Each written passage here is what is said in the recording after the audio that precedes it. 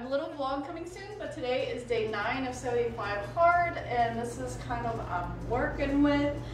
Feeling very good, feeling like everything is starting to tighten up on me. Definitely my thighs feel like they're getting smaller and also tighter, which is really exciting because that's one of my bigger features and where I gain weight first. So definitely feeling really good, really energized, about to go do something fun here in St. Pete. I'm really not sure what yet. It looks like it's actually gonna rain. Say hi to Midnight. But yeah, I was gonna go down to the pier, but the pier's that way, so we're not sure. Implementing meditation has really helped me with this, just because it makes me really grounded and aware of what I'm doing. And I've realized like I definitely need to like get my workout in early in the day. Otherwise, I'm always thinking about it because I know I need to get it done. This is a non-negotiable. And I really highly recommend you set non-negotiables for yourself, even if you're not doing this challenge.